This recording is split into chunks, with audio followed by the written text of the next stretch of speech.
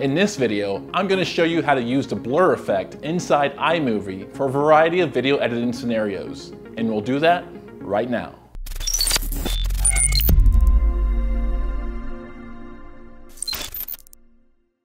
Hey, what's up y'all? This is Brian White and welcome back to VideoZeus. If you want to learn how to spend less time making more videos, start by clicking that subscribe button now.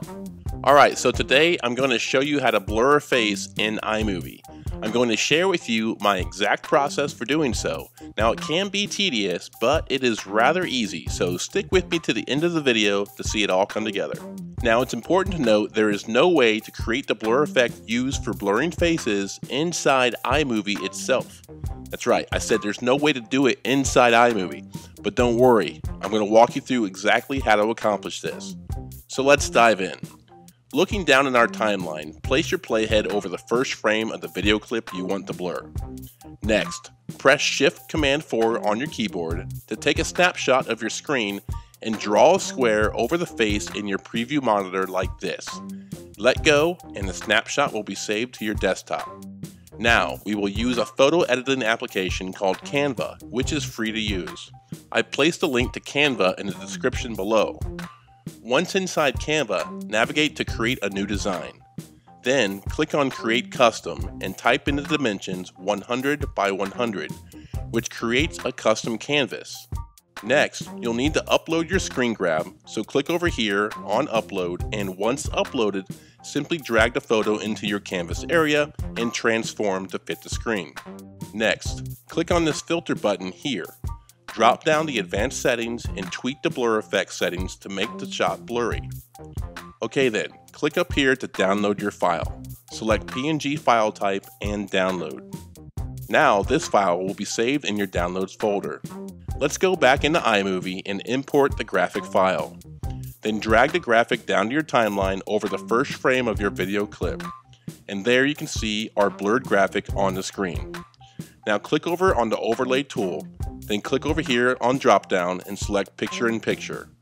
Then highlight this area and type in 0 into the transition duration. Now you can see our graphic on top of our video layer. Next, click over here on the cropping tool and select fit to keep the graphic static, as it defaults to a zoom when it's first imported. Now here is where it can get tedious. The video clip you're looking to blur a face in is likely moving in the shot. So not only do we need to apply the blur effect, we need to apply tracking so the blur follows the movement in your shot, keeping your subject blurred. To do this, we need to keyframe the action. So with your graphic layer selected, position the graphic so it sits on top of the face you're blurring. Make sure your playhead is at the beginning of your clip when you're positioning the blur. You can hold down Shift to freeform size your blur to fit perfectly over the face. Now, you'll see this small icon displayed. This is the keyframing tool. Click this icon to lay down your first keyframe. Then, using the arrow keys on your keyboard, advance the clip by pressing the right arrow key and reposition your blur.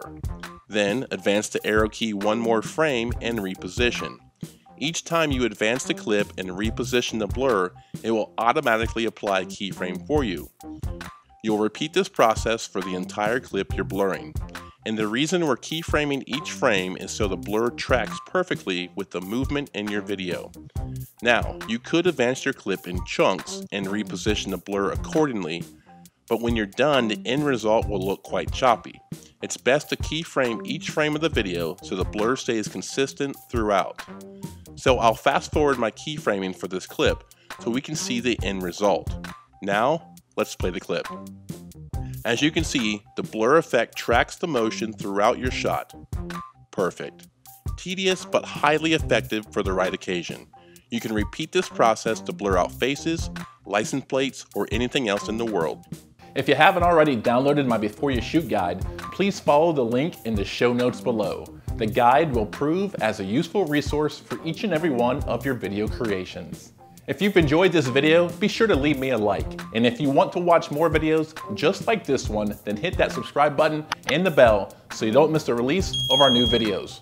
Once again, thanks for watching VideoZeus, where we help you spend less time making more videos.